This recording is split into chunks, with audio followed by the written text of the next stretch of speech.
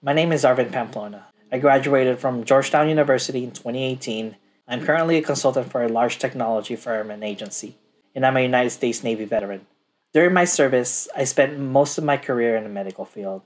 I've worked as a hospital corpsman for 8 years, and I served in Afghanistan as a NATO medical advisor.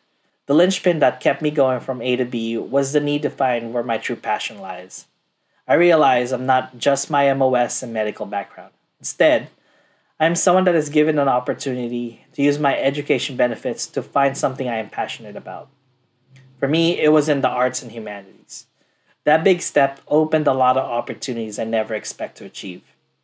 Getting to that epiphany did not happen quickly. It was a battle between what's comfortable versus the unknown. I took the comfortable route when I got out. In 2013, I left Camp Lejeune, North Carolina, and started my veteran journey in Northern Virginia. I went to community college, got my associate's degree, and I was able to challenge my practical nursing license.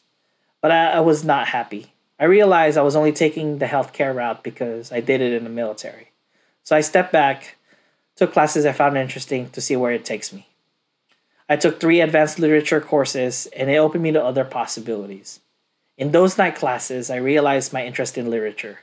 I met students eager to transfer to top universities, and their passion made me consider my potential. In planning my transfer process, I found Georgetown was an excellent fit for me, and I found veteran nonprofits that helped me navigate my application process.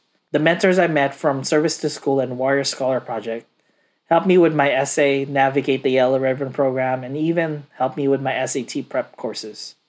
Without their help, I would not find the courage to consider myself as someone who will do well at a top university. I realized my path to higher education was not a clear route, but it could have been if I invested my interest right from the beginning.